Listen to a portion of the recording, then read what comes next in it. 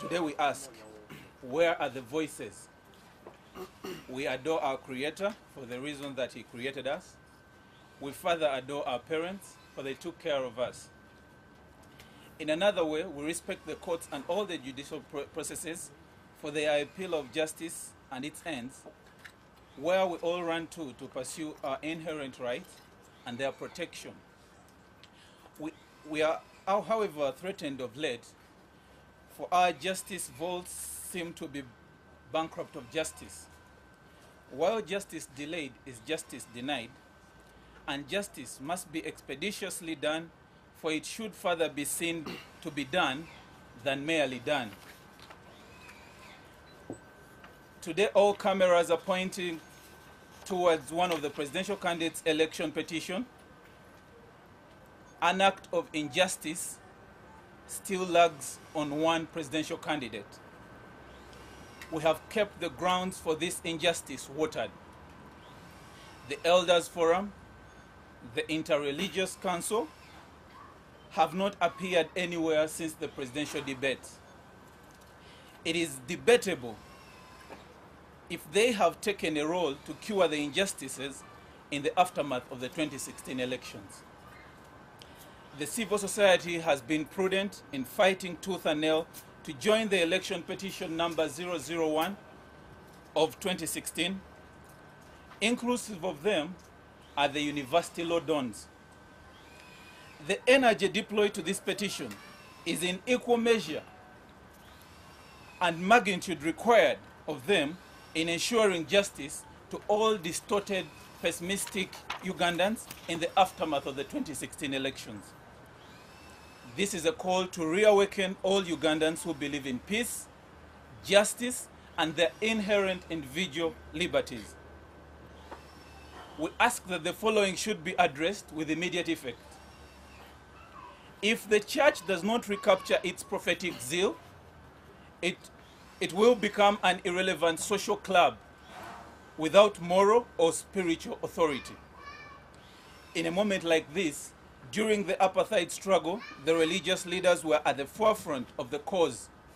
We ask, where are Uganda's Desmond Tutus? If the Supreme Court, with all its 9 justices, can work 7 days a week for almost over 13 hours each day to listen to an election petition for a candidate who came third in an election race, why does the Chief Justice fail to assign a single magistrate to expeditiously attend to Dr. Besigye's illegal detention of over 31 days, and the same detention has been further sustained until May 4th, 2016. Sisimuka Uganda, teri kulinda kulala. Thank you. We saw religious leaders at the center of organizing the debates. Religious leaders, together with the Elders Forum, they organized the debate and made sure all presidential candidates were under one roof. Today we ask, where are they? There is a case that needs to be attended to with immediate effect, but we're not seeing religious leaders anywhere. Neither are we seeing the Elders Forum. They went into disappearance. At this point, they would have come out, sat both ends, and tried to get a solution or a way forward for this. The Interreligious Council with the Elders Forum are trying to forge a way for both leaders to meet and reconcile. Isn't it enough? We need to see this. We need to... No, actually, we want to see them. During the presidential debates, you remember very well, I think every day they would have a press conference updating us. And you remember the first presidential debate, President Museveni skipped it. But they made sure and they convinced him to appear for the presidential debate. So we are asking ourselves, where are they now when we need them? In such trying times, there is no neutrality.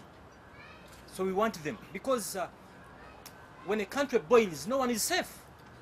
So we are appealing to them. Where are the Desmond Tutus of today? Where is Bishop Tito Luanga? Where is Luwalira? Where is Bishop Untagali? Where is the new Supreme Mufute? Where is Sheikh Mubaji? They are silent. So we don't want to see them in conference halls. We want to see them in churches speaking on behalf of the voiceless. They came out with a resolution. They did that after Dr. Ngabo. You know Dr. Ngabo who prayed for the FDC leadership in Najana Nkumbi. After him. So basically, if Dr. Ngabo had not stood up, they would be in silence. So what do you want? We want them to speak out what we are going through now. Maybe, are you proposing any issues that they should hand for both parties to How should they approach? Look at a person like Besigye. For us, we believe he won this election. They are quiet about him. The man is being incarcerated in his home for the last 32 days. And the courts are telling us there is no judge to hear his case. Sorry, there is no magistrate up to the 4th of May. Do you get me? So we want to hear them. This is the time that we need them most. Today we call upon all Ugandans that are ready to fight for their rights. These are inherent rights, they're not discussable. We call upon everyone, all parties, to come up and see that the election aftermath is catered for in a way that that the country wishes to have. I mean, in a justifiable manner. People have got to get their rights. I mean, these are rights. It's not an issue of debate. You either have them or you have them. Another important point to observe is that the true test of the elections is after the voting. Elections are not a one-day development. That since people cast their ballots on 18th of February 2016, that is the beginning and that is the end. The true test actually is after the D-Day of voting. Where we are, apparently, so many young men and women are in detention places. Some are in police custodies, others are in prisons, others are susceptible to trial, but they haven't yet received their trials. When you walk on the streets of Kampala and the different districts in the country, the mood is in a somber mood. The minds of the people are far away from happiness.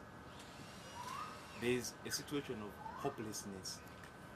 So the test apparently today is what are all the stakeholders in building sanity in the country of Uganda doing? The weight, the magnitude, the altitude that we saw of, for example, the Interreligious Council, the Elders Forum, during the course of the preparation of the presidential debate is what a Ugandan in Padel, in Kabong, on the streets in Kampala, in Seka market questions for. That is what we need. The civil society, we need them at this juncture more than ever before. When they speak, all the relevant authorities will listen. Like the statement has ably brought it out. We saw them pushing to join the election petition. Work well done. But there are many other areas since the 18th February elections where we still need their weight, substance, pressure, and momentum to create a harmonious, justifiable environment after the 18th February presidential elections. That is the core purpose of this message. Mine goes to Mr. Frank. What should be done? Because police says it's acting in the interest of those who don't want to be disorganized, like the business community and others. But Dr. Besigye's home, Clarify on that. Dr. Besigye's home is not a prison. If there are crimes he committed, let him produce him in the courts of law. So everything they're doing now is totally illegal. I hear now if you were to visit Dr. Kiizza Besigye, it's them to sanction who enters his home. So this must stop. This country, Uganda, belongs to all of us. Unfortunately, a few vampires think this country is theirs. And trust me, if Dr. Besigye cannot get justice, we are going to mobilize 1 million Ugandans to march to Kasangati. And we have the capacity to do that. If Dr. Besigye cannot get a magistrate to hear him, we are going to see what is going to happen in Kasangati. Today's Dr. Besigye, we don't know who is next. You remember General Tinyemfuza? General Tinyefusa was the guy who was always demeaning courts of law. Now he's the one appealing to them. So today it's Dr. Besigye, tomorrow it might be you. That's the message we are throwing out. And again, look at this. 9 respected judges are ready to listen to Johnny Patrick Amama's petition. But they cannot assign a magistrate to listen to Dr. Besigye. So there are double standards here. That's what we are appealing for. And for the religious leaders, it's even worse. My respected elder, James Egola, he drove all the way from Kampala to Tororo to go and convince Dr. Besigye to attend the first presidential debate. He's nowhere now. So we are appealing to each and every person in Uganda. When you cancellate Dr. Besigye, you are not cancelling Dr. Besigye, all the voters that voted him. So this is our appeal. And you guys in the media houses, we must thank you for this. Please, we don't know who is next. And if Dr. Besigye is kept behind his home for months, it's setting a precedent. Very bad precedent. Who knew that General Muntu would be stopped by crime preventers? A former commander. Now it's crime preventers. That's what we are appealing for. To pick further on the issue of defiance campaign, let's address it from this angle. An act of injustice somewhere is an act of injustice everywhere. If Besigye has issues with the police, the best course of the law is to take him to a court of record, give him a fair hearing. And by the way, this message is not only addressed to Besigye. Even Kim Go Forward has people who are in detention. There are different activists still in detention places. Yeah. So the message is to all Ugandans who have been wounded, hurt, ruptured and cut by the 18th February elections. We need to pick ourselves up. But the country apparently is on a highway of silence. We must raise the signposts that please check this out. We are not moving towards the absolute. Deploying military police everywhere, State Square, it's now like military barracks, Kololo Airstrip, Kiseka Market. You are treating a symptom. You cannot suffocate people forever. We should find a peaceful resolution to this. How long? How are you going to attract investors in this country when all roads leading to Kampala full of armored cars? There is no serious investor who can invest in Uganda now based on what we see on the streets of Kampala. The other day when the president, was it Women's Day? I saw the president of Uganda, he was like in a cage.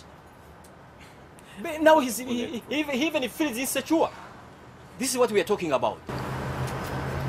Where in mind that Dr. Besigye's case is supposed to be heard? Not them.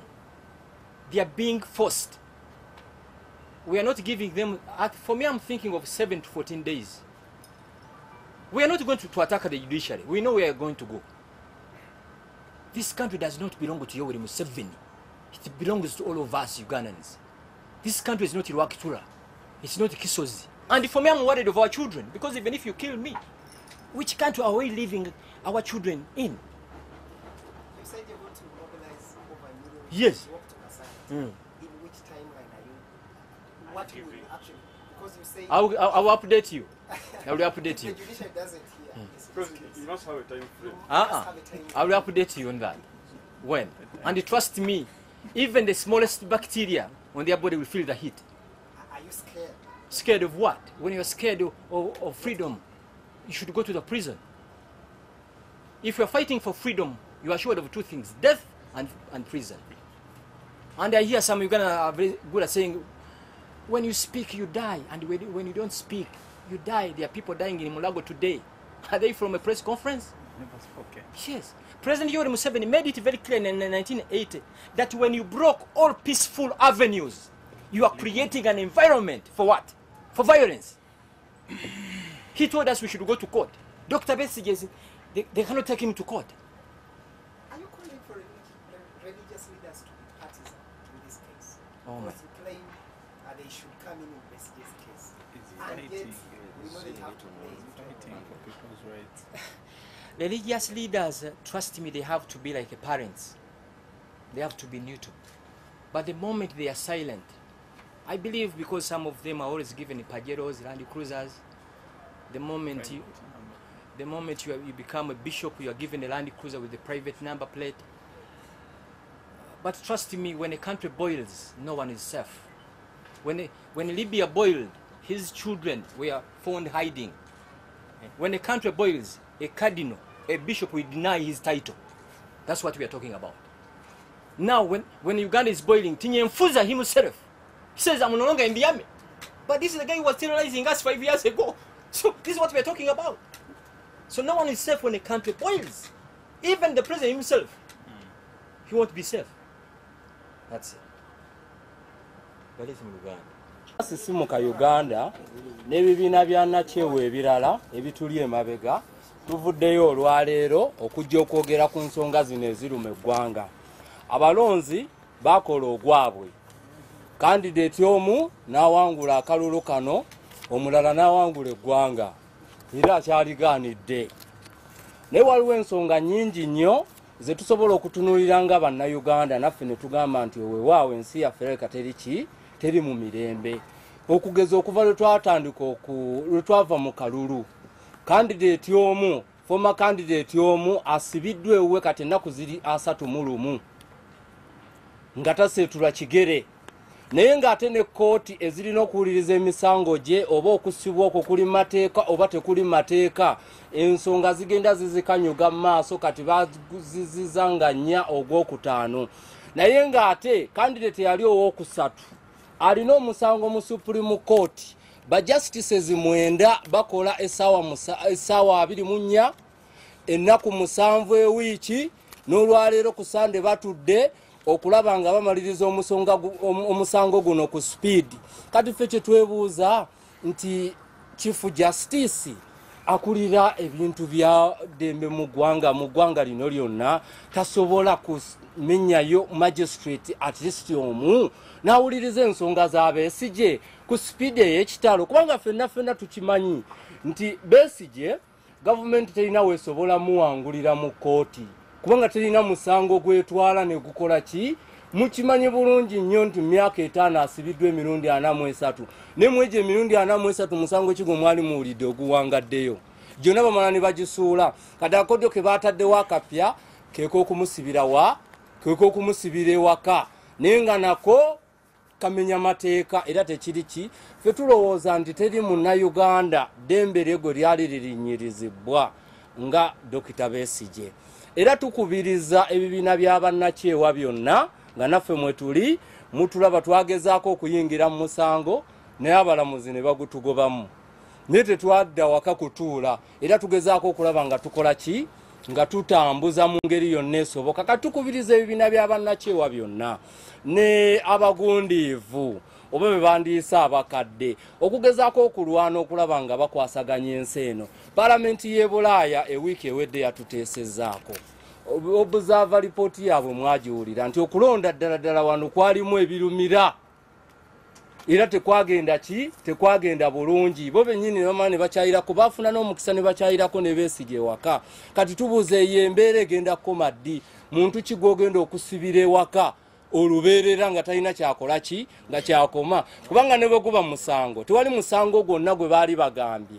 Kale tuwuliramu bagamba defiance, naye defiance si musango, tegulimu mu penal code. Era tosobola gamba nti tukuvunaanye defiance. Tojja kuleeta muntu mu kkooti wangaleyo yadde n'olunaku n'olumu era bajja kukola ki, bajja kufulumya. Naye tusaba abalamuzi, tusaba ebibiina by'abannakyewa, tusaba ne abagundiivu bagezeeko okulaba nga bakwasaganya ensonga zino nga bataggulula ekinyusi kino, kubanga eggwanga lyolekedde akatyabaga wetuli kati tuli muki, tuli ku bunkenke bwennyini.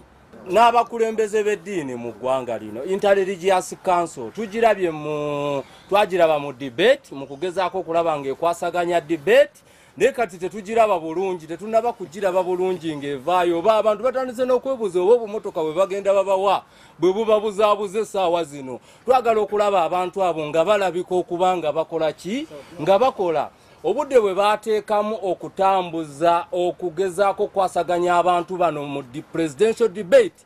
Tulowooza era basobola obussaamu okubatuuza ku mmeeza boogere ensonga eziruma eggwanga bagezeeko okulaba nga bakola ki nga bazitaggulula.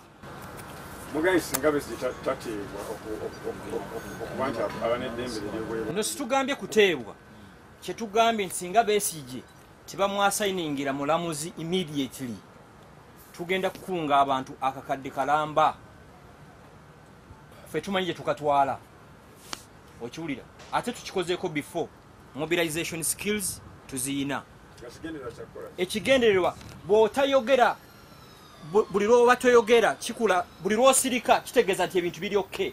President Yoweri Museveni yagamba mu 1980 nti abantu kasita obanyigiriza n'otabateerawo mukutu mulala oba resorting to violence otegeera ndowooza bwe tugenda mu kooti Dr. Besigye tawulizibwa kyetumanyi nti bagula vaani erimu abakubi b'emiggo abatemu abamupiikinga awaka kino kiri ku Dr. Besigye leero situmanyi nkyaddako sejjusa ti yenfuza emyaka nga5 yeyaduumira ekikwekweto ekyalumba high court n'atuuka n'okukola statement nti ebintu bya kooti tebikola mu magye kati yerajanidde abayivu abalamuzi bamutaase okiwulira ndowooza bakama baffe abalamuzi tuba respectinga nnyo naye abantu kasita banaaluzinga faith mu judiciary ekinaddirira mu kikola ki mukimanyi so amangi ge mwawadde omusango oguli mu Supreme Court ogwa John Patrick Amama Mbabazi yali owokusatu ne muguwa abalamuzi 9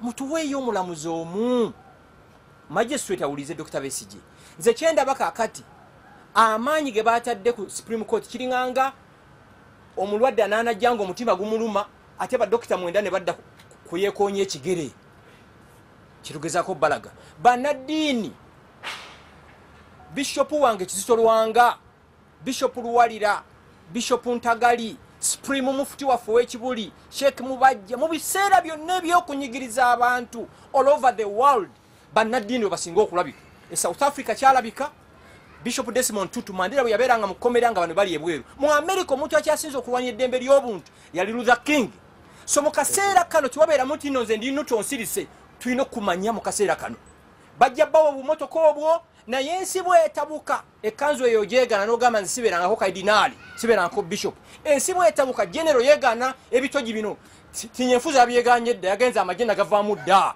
okiwulira ensi bw'etabuka gye n'omuntu ba crime preventers be bamutuuziza wansi ensi bwe yatabuse tumukunde private yamukubye essasi kyengezaako balaga so fe abalumirwa eggwanga lyaffe lino Uganda n'abaana baffe aba bannaddiini bajjajja baffe ate kya mu Buganda wano mujjajja w'abantu ye muntu alina okubeera ng'asekera buli muzzukulu kaakati bajjajja baffe basekera muzzukulu omu Yoweri Kaguta Museveni okiwulira ndowooza lino eggwanga si lya President Yoweri Museveni alina ero wakitula n'ekisozi naye neggwanga lyaffe bannayuganda tunuulira Uganda yonna Kololo yafuuse barracks City Square ewakisekka ebimotoka ebirwanyi byonna biri ku kkubo embeera eno bwegenda mu maaso bweti tewali investor agenda na kuinvestinga mu ki mu ggwanga lino leero Dr. Besigye situmanya ddako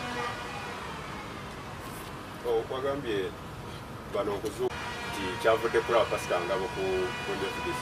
Yes, waliwo Pastor Ngabo gwe tulina okwebaza ennyo yagenze n'asabira ab'FDC najja nankumbi bano bannaddiini kwe kuvaayo ate nze bannaddiini bemmanye Uganda benkakasa ab'ekibuli ab'Old Kampala ab'Namirembe ne Lubaga bali abalala basuubuzi era mulabe siboogeddeeko abalala basuubuzi ompulira basuubuzi bo abasasula gye bagenda ompulira ndowooza so aba bannaddiini bennemeddeko Kibuli Lubaga Old Kampala Namirembe All Saints abalala basuubuzi bali bakozi ba ssente mumpulira ndowooza nembeegayidde neggwanga lyaffe okunyigiriza abantu tosobola kunyigiriza abantu forever tekikolangako South Africa mu biseera bya apartheid abazungu bakizuula nti engeri yokka gye tusobola okusolovinga ebizibu bino tute Nelson Mandela tubeere ne South Africa eyagaliramu bino eggwanga ffenna lino eggwanga lyaffe lino eggwanga si lya Dr. Besigye si lya John Patrick Amama Mbabazi si lya Yoweri Museveni lyaffe ffenna bano Uganda nnaku kize muteekawo ennaku situziranga ku mawulire ne mweteke enjala mbabuulire anti no tutunuulira kooti eganya oteekawo omuntu paka nga 4 kati mwandibadde mutugamba nti singa tuyingira ennaku z'omwezi 3 tujja babuulira ebintu ebisinga tebabyogera mu press conference ebisinga nenjala mbakakase Dr. Besigye bachairman be FDC aberukunjire babakwatire basibira entuŋŋamo ne babaleeta ekireka wano omuntu yaziza omusango entuŋŋamo honestly bwe guba gwaliyo babadde wano ekireka for 11 days tebalina musango gwe babataddeko ne babata mutegera ndowooza ne bagenda amaka ga Besigye poliisi teinayo na toilet si eyo nona bwonoonyi buli wamu mukiwulira ndowooza bibe twetaaga leero Besigye situmanya ani akola ki addako ate abakulembeze ba Africa simanyi lwaki situyiga Nambulako ku mbeera y'amagye agali buli wamu n'engeri kitafekitingamu bamusigansi. Embeera y'amagye bw'ojja Uganda ogamba nti nno tuli Syria. Bw'ojja Uganda ogamba nti waliwo olutalo. Tewali investor yenna ayinza kusiga ssente mu Uganda. Kubanga bw'otuuka ku kisaawe Entebbe AK-47 SMG wane Uganda wokkawo Uganda yensi gy'osanga PK machine gun ku kisaawe. PK machine gun emundu supportinga mundu ntono. So teri muntu yenna ayinza ku investinga sente mu Uganda kubanga buli kubo lyonna magye police ne muna sustaining, it's not sustainable. So ensonga eriemu mwe erazi baffe bajjajjaffe banaddiini bajjajjaffe abakulu ba jaje gola n'abalala mwenna nabyeko n'ono mwami yali akulira electoral commission akabwayi mu finding a peaceful resolution ku kino ekintu nembala yirire bwe mutataase abazzukulu bajja basanga mu bisenge byammwe